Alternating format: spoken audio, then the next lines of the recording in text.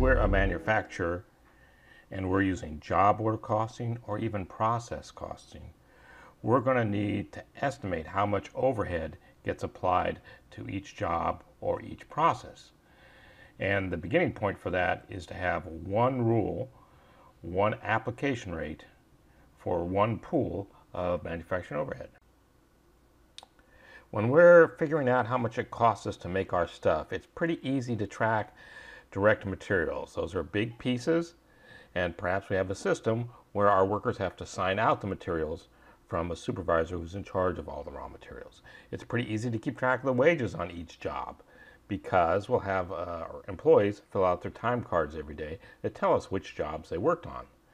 The problem is manufacturing overhead, indirect costs.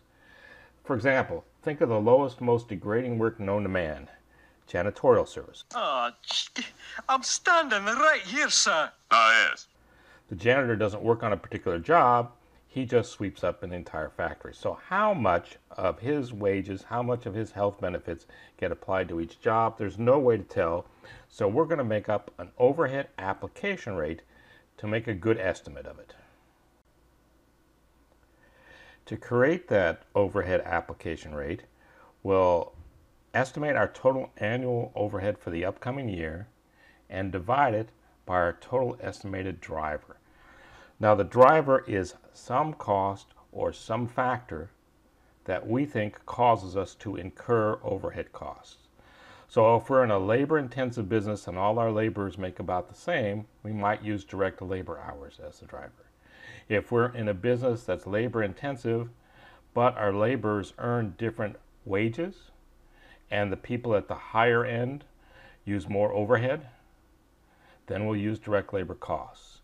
If we're in a business that's highly mechanized, we might use machine hours as our cost driver. All right, let's take a look at this problem. It's pretty typical in that it gives you a lot of information you don't really need. So Agassi Company has 3 different departments. Each of them has a different rule, a different overhead application rate. It tells us that Department D uses direct labor cost. So here's our total manufacturing overhead. Here's our direct labor cost. So to make up our rule, we say our total estimated overhead for the year is $1,200,000. Our total direct labor cost for the year is estimated to be $1,500,000. We divide $1,200,000 by $1,500,000. Those are both dollars, so they cancel, the dollar signs cancel each other out, and we end up with 80%. So this is the stuff up here for the year, and this is the stuff for January, a particular month. We take our rule and apply overhead using that 80% rule. So we look at our direct labor costs, which are $120,000, multiply them times 80%, and we apply $96,000 from overhead into work in process. So the actual overhead incurred during the month is the $99,000. We only applied $96,000, so we're $3,000 under applied. Hopefully next month will be $3,000 over applied and it will all even out. If it doesn't at the end of the period, whether that's a month or a quarter or a year, depends on the company, we'll close out a small amount into cost of goods sold. If it's a big enough number, we'll sprinkle some of it in cost of goods sold, some into finished goods, and some into work in process. In Department E, evidently all the employees make about the same hourly wage. So instead of using direct labor costs, they use direct labor hours in their rule. So they sit down at the beginning of the year, they say our total estimated overhead for the year is $1,500,000. Divided by direct labor hours, which are estimated to be a total of $125,000, gives us $12. So for every direct labor hour in the month, we'll take $12 of overhead and move it into work in process. So we get to January, we look at our direct labor hours of 11,000, we multiply that times 12, and we get 132,000. Our actual overhead incurred was 124,000, so we're $8,000 over applied this month. Hopefully next month will be $8,000 under applied.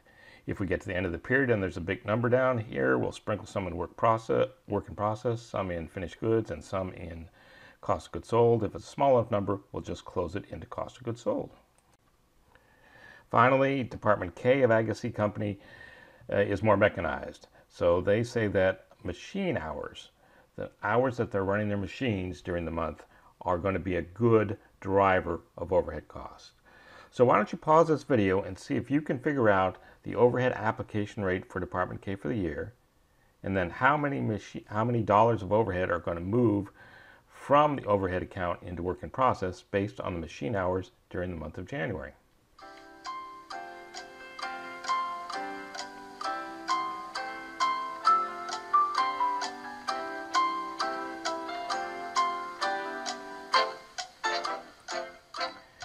I hope you got it. Well, they sit down at the beginning of the year, they say total estimated annual overhead is 900,000 divided by 120,000 machine hours means that it's $7.50 per machine hour. During the month of January, they use 10,400 machine hours. So they may incur $79,000 worth of overhead, but they only apply $78,000, so $1,000 under applied for the month of January. So one final caveat. Different departments, different companies, different subsections of certain departments are going to have different rules. It could be direct labor cost, it could be direct labor hours, it could be machine hours, it could be kilowatts of electricity, it could be anything. So read the problem carefully. What often happens is if students, the first problem they see uses direct labor cost, they think that that's the rule for all companies, for all problems, for all departments. Each department, each company is going to use a different driver in the denominator of that fraction. So just be careful of that and you'll be all set.